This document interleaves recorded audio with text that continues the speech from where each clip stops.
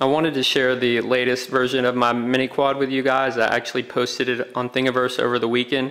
Now this is a honeycomb design and it was actually suggested by a good friend of mine, Cooter. He sent me a text a couple months ago saying, hey, you should take your existing design and honeycomb it. At the time I wasn't up for the challenge, but over the past couple of months I've been working to take this design and modify it to ultimately get this. So I printed a couple over the weekend on my Replicator 2. Did a build, and this thing flies incredibly well. It's very durable and rigid. Each half took about an hour and a half, so 3 hours for the frame, and then these landing gear or landing pegs for all four took about 25 minutes. So basically 3.5 hours to get this frame. And I'll do a build video soon, but it's pretty straightforward. You can see these hexagonal pegs just slide into these slots. You can glue them in, and then there are two halves that just slide into place. You'll put some CA along the edge, both edges, snap them together, make sure they're real snug, and lay it flat. I use aluminum foil or wax paper just to prevent it from sticking to anything. Little cutout for your servo leads. Now the other really important thing that I wanted to do to make this build dead simple, if you've seen any of my previous builds, you'll notice that I've used either these Turnigy or these iPower motors. Problem with the Turnigy is that they're 2S motors. The iPower are great little motors, but I always had a problem with the mounting holes. But after flying with these Suppo A1510s, I've definitely settled on these guys. So I'll put the build log below so you can see it. I actually got these from Altitude Hobbies.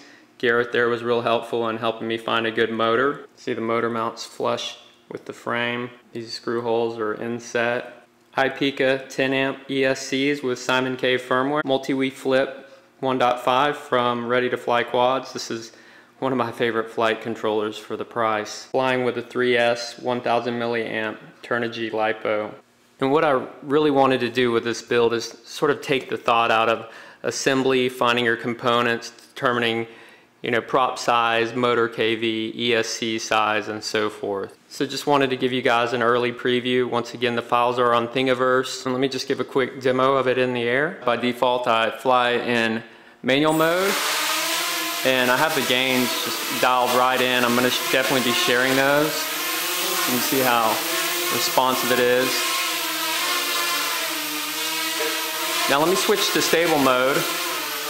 And what you'll see is when I roll the stick, it'll come back. Or I'll pitch.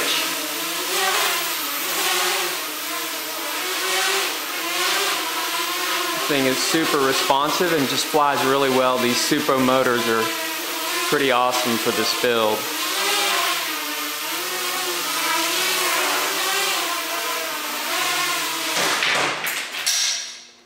So I just blew one of the old DIY quads off the table. So as you guys can see, this thing is super agile. I've been able to flip and roll it in stable mode, which makes it a lot easier than doing it in manual. Let me leave you guys with just one last thought. What I wanted to do is try to get components that ultimately were less than 150 bucks, so you can easily get all this for less than 150 minus your receiver and transmitter. The other thing is that I wanted to find components that you could get here in the United States. Now I mentioned Altitude Hobbies. If you guys know anyone here in the States that carry mini quad parts or would be a good source for these components, let me know. I'd definitely love to link to them and promote their components with this build. So thank you guys for all the suggestions following this from its initial inception, which you can see here. This is actually a busted version, but frame and wooden booms. Still been working with Rhino 3D and then printing on the MakerBot Replicator 2. And don't forget, if you don't have a 3D printer, received a lot of